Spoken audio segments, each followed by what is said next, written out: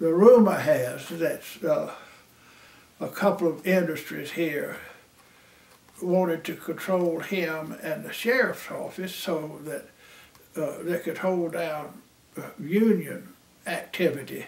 But that, I don't know if that was true or not, or if it had any effect, or that Bull Connor was involved himself in any of that. It might be, but I have no idea for sure.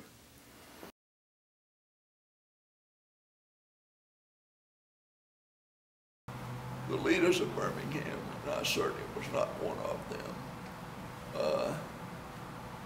convinced the people of the city to vote to make a change in the form of government.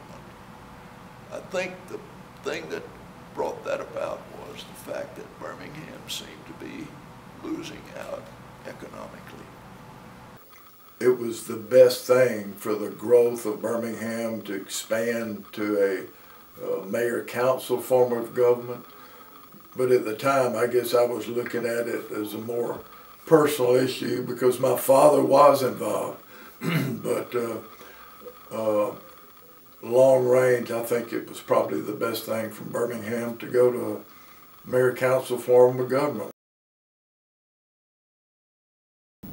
There is a misperception in a lot of respects of what the people in Birmingham were doing. There were differences of how to do it, but there was very little difference in the idea of peaceful solutions. My dad was very apprehensive about violence in Birmingham, and yes, during that period of time, we were well aware that there were negotiations. My dad tried to negotiate a peace the summer the parks were closed. Somebody came up with a notion, rather than do that, why don't we have a referendum to change the form of government from the commission form by which he was elected to a mayor-council form. And that gets to be kind of an academic debate. The pros and cons of a commission form versus a mayor-council form, and there are good arguments to be made on both sides, actually. But that took the real reason for the vote completely out of the conversation. So it was a high-level campaign in a way. We aren't, we're not running against anybody. We're running to make the city of Birmingham a better place for everybody. As to the picture, the famous picture of Dad shaking hands with an African American, for all intents and purposes, ended Dad's quest to become mayor of Birmingham in 1961.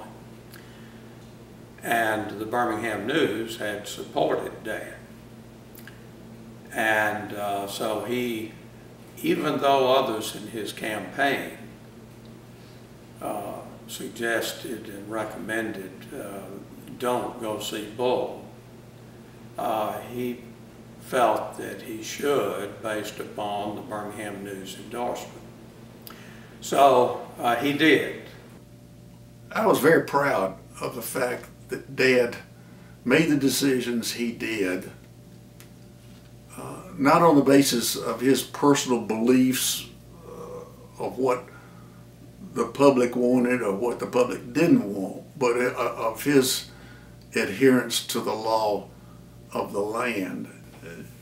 The whole rights thing is one that I'm proud that he did what he did because of his belief in the law.